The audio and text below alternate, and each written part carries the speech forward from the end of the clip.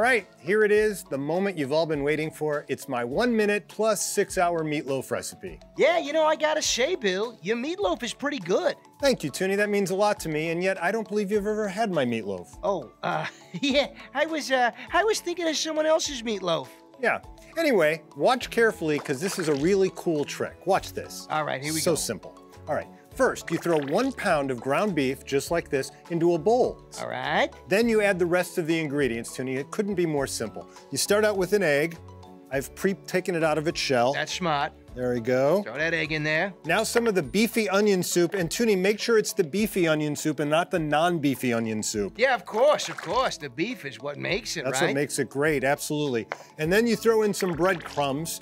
Just like this. They come in a package called breadcrumbs. Yeah, what you about throw a that third, in there? 3/4 of a bowl there? Yeah. Now, ketchup is very important, Toonie, for so many reasons. It's our greatest spice. Yeah. You got about a ½ cup in there? Yeah, between a ½ cup and 5 cups. It's up to you. Well, Use your own discretion. I would do ½ cup. There we go. The recipe. Look at that. It looks like a Brian De Palma movie, doesn't it? Yeah. How about that?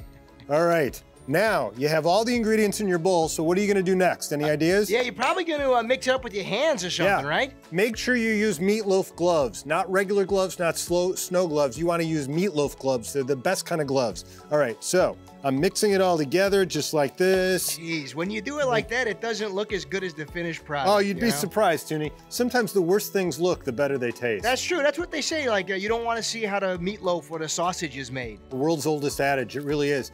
Now, I know you've probably been told not to play with your food. Not in this case, Toonie. The more you play with it, the better it tastes. Okay, all right. Now, this is a recipe I can get behind. Now, once all the ingredients are combined, you shape it into a meatball like this, or a loaf, as we like to say in the business. You shape a good loaf, buddy. You're very kind. Now, I've already taken the top of the crock pot off, so I'm gonna throw it in there right in the slow cooker. Okay. Just like that. Great. I'm gonna massage it down just a little bit. Just a little bit. Because that makes me feel good. It makes the meat and myself feel good. Oh, that's nice. And then you probably want to put the lid back on, Yeah. right? So here's what you want to do next, Toonie. You want to take the lid and carefully place it back in place. Cook on low, very important, it has to be on low, for roughly 6 hours or until the thermometer says 160 degrees.